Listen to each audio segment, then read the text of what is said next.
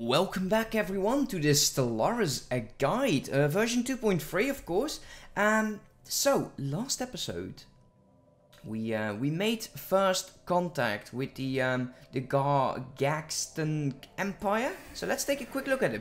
So what do you see over here? So basically it is it shows you its empire, of course, what it is. So a Taurian as well as a materialist.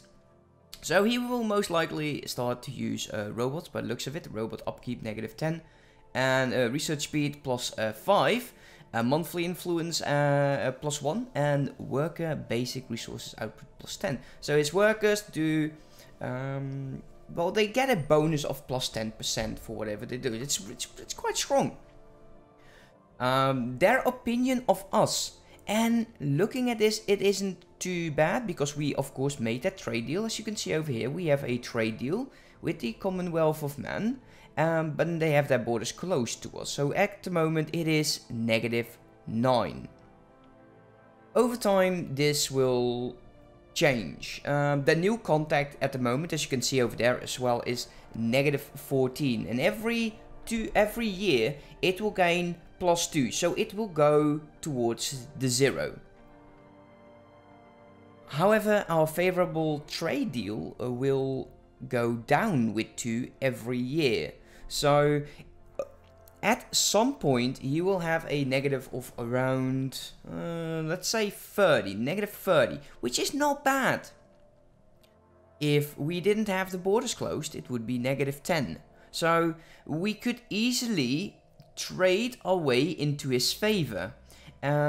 What you want to aim for with your trade deals, if it is possible, some are just way too far into the negative to do anything about. What you want to be focusing on is some of these over here. As you can see, a commercial pack, its acceptance is -42. I believe that is the lowest one out of all of the options. Yeah, by the looks of it, it is of course. So the commercial pack is first in line. It's easiest to obtain, and I believe that's with all the empires that you will come across. The commercial pack is the first one. So whether or not you are going to get this guy to be on your good grace or your good side is going to be of this. So what this will do is it will start generating trust. At the moment you have a decay of 0.25 each month. So every month the trust that you have, and the moment is 0, is going to be depleted by 0.25. When you get a commercial pack, this will change. It will go up. And it will go up towards, by the looks of it there, the maximum trust of us is 50 due to no significant diplomatic relationship. So we can get up to 50 in trust. That will offset this -30. Let's just say -30. This is -30 and we'll go up to 50. This thereby then is going to be 20. So he's going to be more inclined to accept, say, a research agreement. Holy crap, wait a minute. The commercial pack is not easiest. Acceptance of the research agreement is free. That is interesting. His technology level is equivalent. His economy is superior and his fleet is overwhelming. Now, don't think any of it at the moment. Every empire in this point in the game is going to be overwhelming to you. The reason for it is because scaling is off. They are strong. They started strong, and it is your task to get up to their level. And they will just continue, and normally I'll pick up with the AI in 50 years, and I'm thinking it might happen here as well. So what can we do? Can we make another trade deal? Can we offer them a tiny bit more? Let's see if we can get that that -3 up. So let's see, what will it do? There you go. So now we're on +13. We have a good trade deal. They're so happy about this. They're like, oh man, they're giving me an alloy. That's ship, so we can use those to build ships and destroy him. But we can also form a research deal or a research agreement. Now, be mindful of this. So our monthly gain is free. Our production is free and the base is free. So by making this trade deal, it says it will increase the trust by 0.10 each month to the maximum of 50, and it will cost us 0.25 each month. So this will bring us down to 2.75, but because of it is a research deal, and this should be changing offset. So you can see now is the trust is increasing each month by 10, by 0.10. So in a year's time, 12 months, it will have gone up by 1.2. So it would take us about, let's just say, 30 years until we can form this commercial pact. Now in time, all of the trade deals are gone, but he won't be attacking us at this time. He might be even opening up their borders. Now, I'm not a fan of opening borders because they get to research things in your space. They could get rid of your anomalies. That you don't want those. You want to save those. But it will give you time to make sure you get to territory which you would like without having to worry about this guy killing you in year 11. So, with all of that done, let's take a quick look at our buildings. What is it that we are lacking? Now, we have a unemployed worker here. Oh my. Yeah, we don't want that. So what do we need? Well, we need consumer goods, but we can't build those because we don't have the slots for it. But we also need energy. So let's make sure we get a district over here. How about you? Now, we have 3 people over here. He's not doing anything.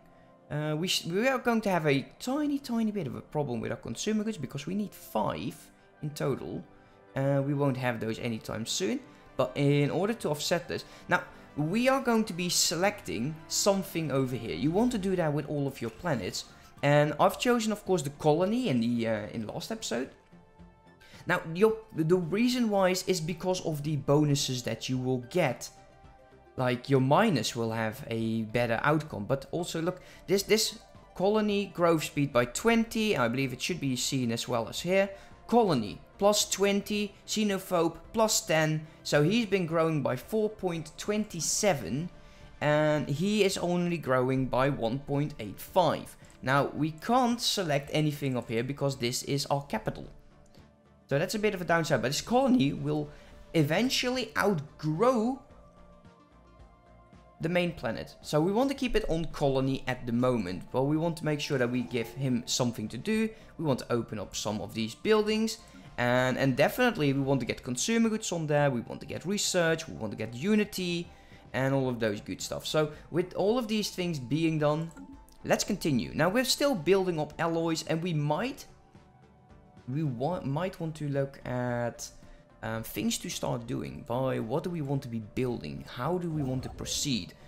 You are not having orders, and that's a bit of a downside, so let's go and take that. You are researching 6 more orders, so it won't be anytime soon you'll get that. We want to make sure we get a starbase, build it up right there, as well as here, and preferably here as well, because this is going to be your choke point, as well as the other one. Now, like we said, we're going to be researching everything as of now. Wow, mysterious runes. Briscoe 3 contains the remnants of an ancient abandoned colony from orbit. There are no obvious signs of disaster, which could have killed the inhabitants or compelled them to flee. If we want answers, we need an expedition. So basically, we're going to be digging at some point, but this is not part of the vanilla, so we are going to be leaving it for now while this is building up. Now, of course, we want to be doing something with this. We want to make sure that this overwhelming goes towards superior. We want to be doing that at a somewhat gentle pace. Now, let's go over to the first ship designs. So this is our interceptor. We got some pretty okay weapons, but our design is not final. We got some dark matter deposits, which is cool. The reason why I say this is, let's pause here. we don't know what our neighbor is using, and you want to make sure your fleet is going to be at its best towards your future enemies. So taking a look at what they have is going to be very important. So let's keep this one going. So we got this planet. Did we build a colony ship? No, we did not. So we want to be doing that. So let's make a colony ship. Humans, well, that's being done. This one will be built. Oh, we got factions. Oh boy, there's so much that's going to be that we need to talk about. Oh boy. Oh, factions. Factions are amazing. Factions. By clicking this, it will open up the faction tab, but you can see also over here, it has opened up factions. Now you see what is it? It is an imperial faction. It is a supremacy. So they want supremacy, they want imperialism. Of course, they name their approval rate of us. So this will tell you there is something that we need to be doing. And you can see that over here by these dots. The many population inside of this faction and how many that support its faction as well. So here we go. There's 2 jobs. So we got aggressive diplomacy, and they want to have conquest. Conquering an alien planet will please the Knights of the Void for a time.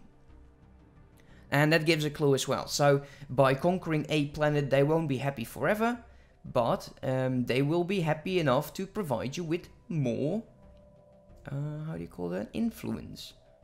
As for these guys, a human Grand Marshal, which is of course normal because we will not allow anyone else. We stand strong alone. Joining a federation will displease them and asserting dominance. Now, declaring war against one or more Xeno empires will please the human future movement for a time.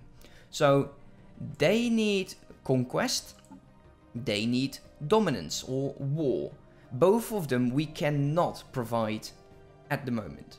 So, they will just be offering us influence, and they will be counting up in here next tick as soon as we hit 1. So we'll get 1.3 per month, which is absolutely great because we are going to be building up the trust with these guys, and at the cost of 0.10.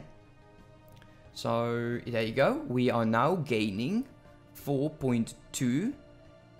Because of our deal, we're gaining 3.95. So you want to keep this in mind. Don't go overboard forming research deal, commercial pacts. All of them will be adding up. If you are, keep an eye on it. If you're going overboard and you will have a negative of influence, it will hurt you. It will definitely hurt you. Don't worry about it. It will. I can promise you that. So, did we do something with you? No, we didn't. Now, we're not on our naval cap yet, and we would not have to build anything at the moment. But, of course, we want to make a look. We want to take a look at this. Now, we have our ship design. We have the Interceptor. Let's go over here. Now, there is no fleet, apparently.